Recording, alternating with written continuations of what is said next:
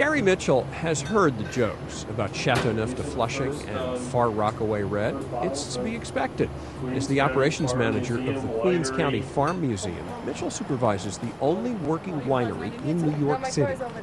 Well, we get a general reaction here at the farm about, oh, you have a farm in the middle of Queens anyway.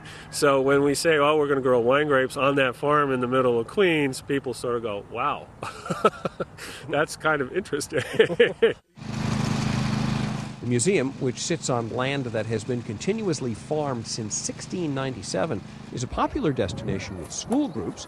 The 1.5-acre grape wine arbor was started 6 years ago by a museum management looking for ways to make the place more attractive to adults.